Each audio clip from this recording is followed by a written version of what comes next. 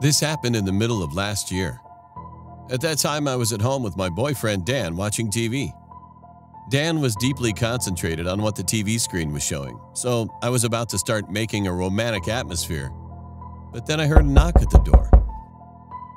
I got pretty pissed off as it interrupted, but got up anyway and opened the door.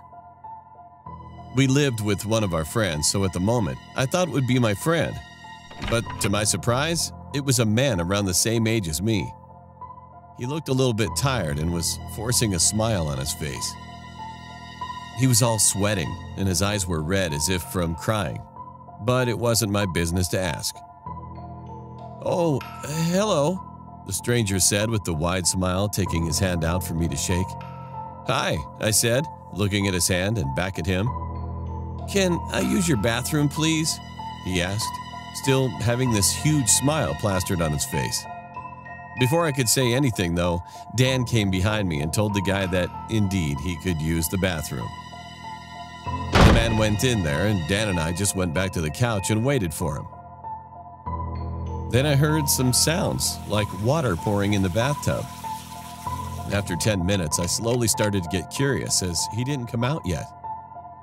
I told Dan that I should check on him, but he told me to wait a little bit more.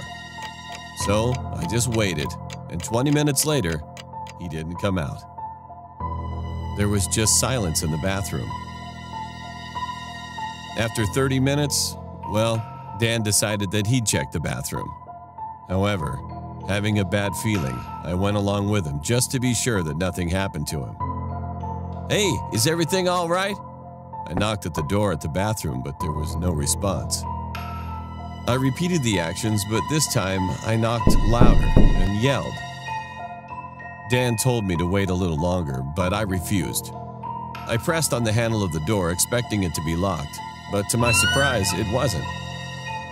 I couldn't believe what I saw in front of me. To my horror, there was blood splattered on the floor everywhere, and the bathtub was filled up with a red liquid, as well with a lifeless body in it.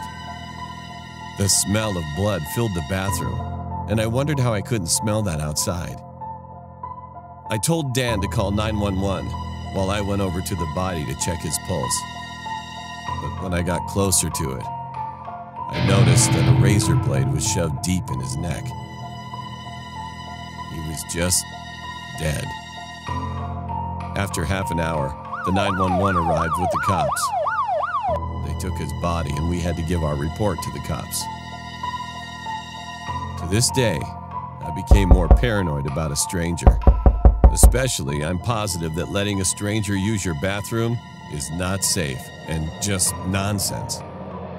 So, don't let the stranger come in. Ever.